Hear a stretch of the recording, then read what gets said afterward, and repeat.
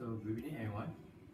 So welcome back to our Warrix Facebook Live. So I'm your host today, Eddie. So tonight we have a special guest here with us, Daniel Lee. He also is a KLBUG Coordinator and also a Paralympic athlete. So thank you for coming. Thank you for having me. Yeah. Okay. So before we start this topic, please remember to like and share our Facebook page and our Facebook Live. And also you can follow us on Twitter, IG, YouTube. And for tonight, we also have a special section for you. And we are giving out a prize for you guys. But they have a... sorry about that. Don't worry. But they have a cash. You have to answer the questions. So whoever who first answer the question will get a free prize. And now you'll be wondering, what is the prize? If you want to know what the prize is, please stay till until the end. So we start off with Daniel. Can you introduce yourself first? Well, my name is Daniel. I was born with a condition called osteogenesis imperfecta. Basically, a very scientific name for brittle bones. So it means that my bones break like glass. I am currently training with the hopes of qualifying for the Paralympic Games in the sport of wheelchair racing. Yeah. Oh, I see. Yeah. First off, I just want to say, Eddie's first time hosting, so he's a little bit nervous. So give all the likes and the loves that you can, right? But he's doing a good job so far, right? Comment if he's doing a good job again. So where do you come from, actually? I was born in KL, but I grew up in Pahang, in Mentakap. I was young, I moved around a lot, so I never really stayed in one place long enough to make childhood friends. Oh, I see. Since we speak about state, so our Malaysia is kind of like food paradise. So if your friend is going travel to Pahang, what kind of food you will recommend to them? Oh, what kind of food? I think for me, I'm biased towards my hometown because I grew up there. Even a simple thing as mee goreng. There's this particular shop in my hometown last time in Mentakap. It's mee goreng in this Gerai Nombor 8. I don't think it's there anymore, but it's so good that that's like my childhood memory. Yeah. Cool. So how's your family? So do you have any siblings? I have two sisters. I'm the middle child, so sandwiched between two girls. My mom, my dad. My dad passed away when I was 14 years old. So my mom has been my pillar of support all this while, sent me through school and college, and so my sisters and my mom are now, staying together. I'm on my own in KL. So great to know that. Yeah. So just now you have mentioned that you have this rare condition, you break the bone. Did it affect you in the school time? Definitely, because I break bones so easily to the point where if I fall, I will break a bone. If I try to stand, I will break a bone. If I step a bit too hard on my legs, it will snap. And so as a child in school, it's a bit hard to fit in because I couldn't go out and play with everyone else. And children, kids would connect by playing. And so for me, I never could connect that easily. Was bullied in school as well. Some of the mean classmates would go budak cacat kind of thing. They even did like a whole comic strip about me. Thinking back again, it's like wow, they put in a lot of effort to really bully me. But at that point in time, it didn't feel that great. So all these challenges, how do you cope with it? Number one, the foundation to the things that I have today is really the love and care of my parents. So they have always assured me that they love me and that I have value in life, I can be successful in life, and that is really the thing that got me through a lot. They taught me not to care about people's opinion, but focus on what I want. Yeah. Oh, it's good to have a good family. Yeah, and I would consider myself very fortunate, very blessed, because not everyone has that kind of privilege to have a family like that. Yeah. Cool. So anyway, I heard that you have not just an athlete, and you also do motivational speaker, and you also been invited to TED Talk, and you also have been contributing youth development. Is that true? Yeah, I think because of I was really shy as a kid when I was I got into college when I was 16, a bit younger. I was part of a PTS thing that I skipped one of the standard 4.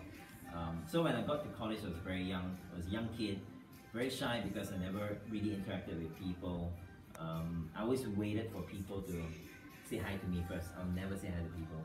But I guess because of how people have made me feel welcome and they helped build my confidence, I felt a need to now give back. And so for a long time, I realized that when I spoke, it helps people, it encourages people. And I also went into leadership development later on in a company called Leaderonomics. And my job was to nurture youth leaders. And so for me, I think a lot of it is because of the things people have done for me when I was younger. And that got me to have a passion to do a similar thing to people. Oh, I see. So since we're talking about like youth, like what do you think about this generation, like this kind of youth, like what they are lack of, like what they need to like improve, and what kinds of that like currently they need now? I think when people describe oh, young people nowadays, right? We say in a way that's so cynical that we actually underestimate the potential that young people have nowadays. If you look at what has been happening all these decades, this is the current generation where people would resign from a high-paying job to do something meaningful in life. It's true. This is the generation where people would sacrifice everything for a cause that they believe in. For better or for worse, we talk about some of the political things that maybe people might not want to talk about, but for better or for worse, young people want to make a change today. And I think we should really value them and not underestimate the kind of impact that young people can make. Okay, so as I mentioned in the beginning that we have a free gift for you guys on. So but the catch will be you have to answer the quiz. So for the first question that we are giving out for the quiz will be this one. Nice. This is a fabulous, good Warrix Jesse. So you want to get this, please like answer the question. So for the first questions, that will be where the Warrix Sports Store is located at. So I repeat again. So where Warrix Sports Store is located at. So if you want the shirt, please answer the question. Yeah. Answer the question to get. And also remember to like and share our Facebook Live and our Facebook page.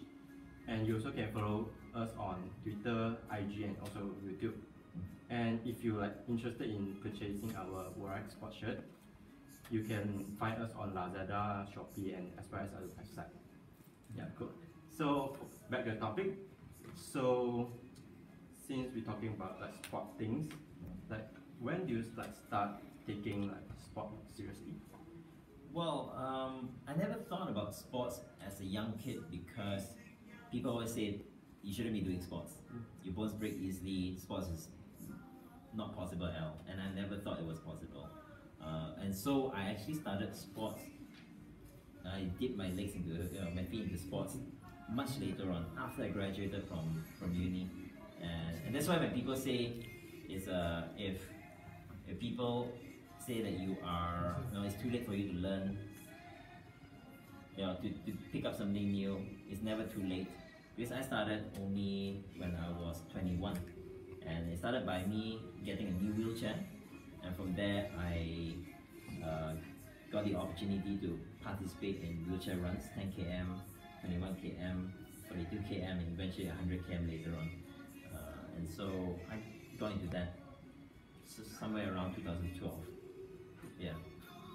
So like, what is the reason that you inspire to be an athlete? Like, I want to be an athlete. What? I think it started off with me wanting to see where my limits are. I've always wanted to challenge my limits, and I've always done that. But later on, I realized that it could bring a lot of change and impact for people. So I wanted to do it to inspire people. And as I participated in non-professional races, wheelchair races, I realized I have a talent in it. And that really got me thinking about seriously pursuing it as an elite athlete.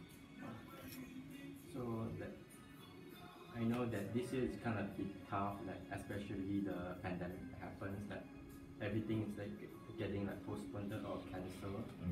That we also left like 4 months until like 2021. Yep. So do you manage to get like achieve something, or you want to achieve by this year? Well, of course, the pandemic affects people, affected a lot of people all around the world, and I'm no exception.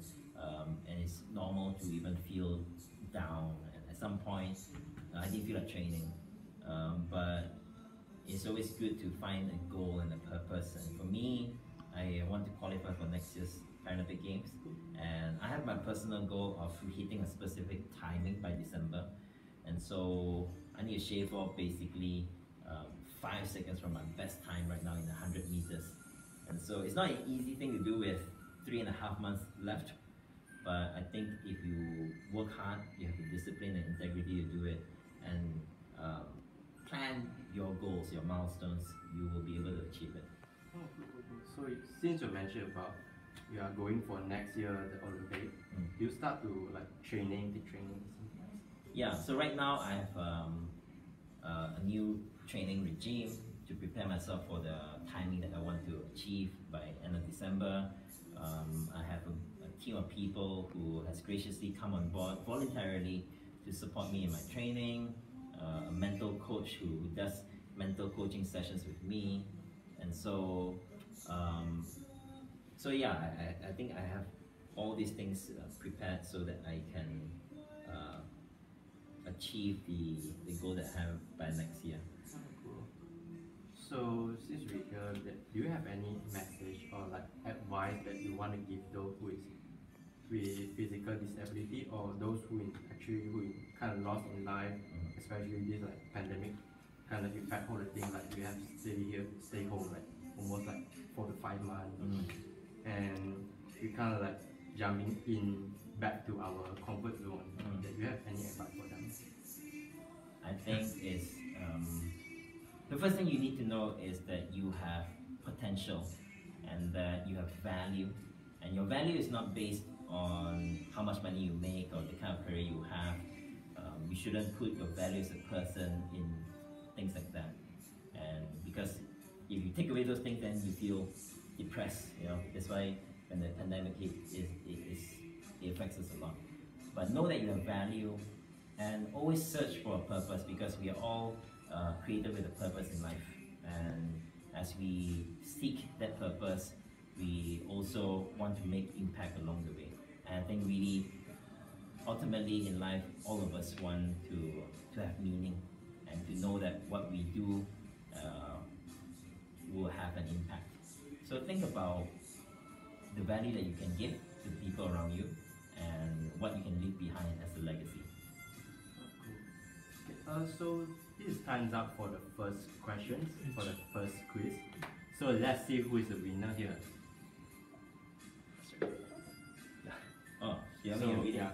Okay, So- so the winner of the fantastic green jersey over there from Warrix is Muhammad Jassim Hamdwe.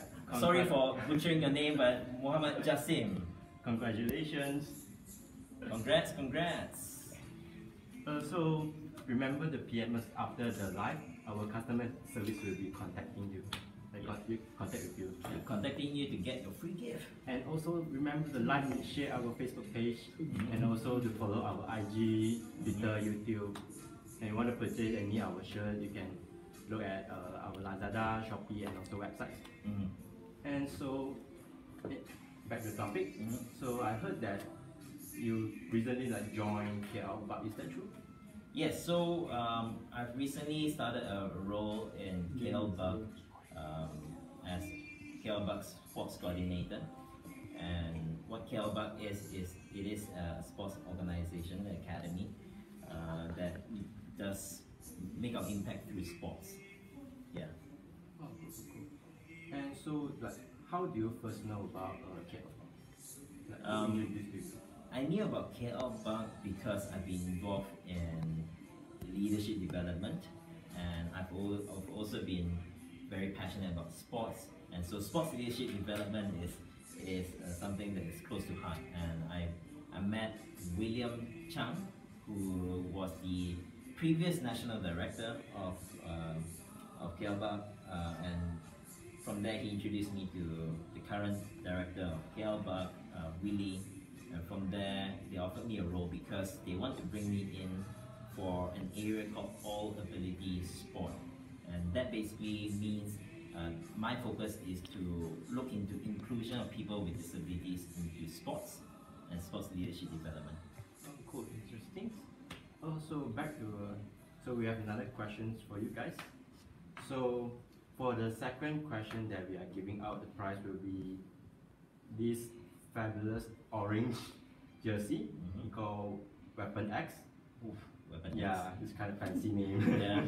So whoever wanted this shirt, please remember to answer the question. Yeah. So if orange is your color, go for it. So for the second questions will be, what is the Warrix website name? Like www.word.com. So I repeat the question again. So what is the Warrix website name? Like www.word.com. Yeah. So give you time to answer that. So back to our topic. So since you like joining like KLBUG, like what kind of role do you in KLBUG?